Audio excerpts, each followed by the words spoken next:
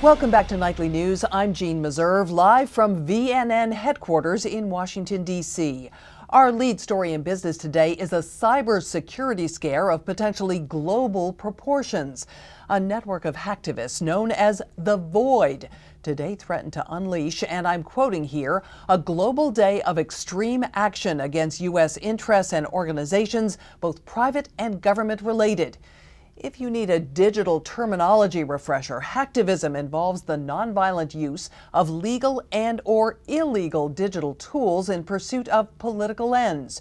In the past, the Void has come out against the Global Trade Summit and other trade and finance-related institutions, as well as independent companies. A section of the message text from the Void speaks of a zero-day attack.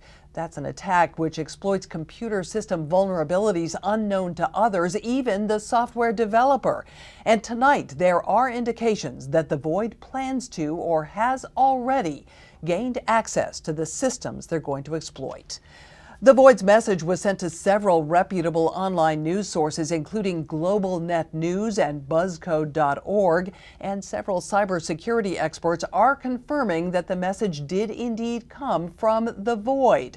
How do they know that? Well, they conducted an independent analysis of the source code and also examined how the message's internet service provider was concealed. They found digital traits similar to those found in previous threats from the Void. You will remember that one of those threats was sent to the New York Trade Index last year, and the Void subsequently acted on it, crippling the index for a full day. And that is why today's threat is being viewed as very serious. In a VNN exclusive, we're being joined by a former hacktivist who is now on the other side of the fence, working with companies and organizations to improve their cybersecurity by trying to hack into them himself. His real name and identity are being concealed to protect his own security. We're going to call him Jake. Hi, Jake, and thanks for joining us tonight. Thanks for having me on. What can you tell us from a hacker's perspective about today's threat? Well, like you said, this is serious. The Void has always delivered on their threats in the past 100%, and that's not good news for whoever they have in their sights. So after looking at the message, from your perspective, is there any indication of exactly who the target might be? Really, it could be anybody. I mean, they've gone after small businesses for their export and even labor policies. They've gone after big businesses for global and trade stuff, and of course Wall Street last year. I still haven't figured out some of the details that went into that one, and I've been looking at it for months. In general, small to medium-sized businesses do tend to be easier targets, though, since they usually don't have the security resources that big companies do.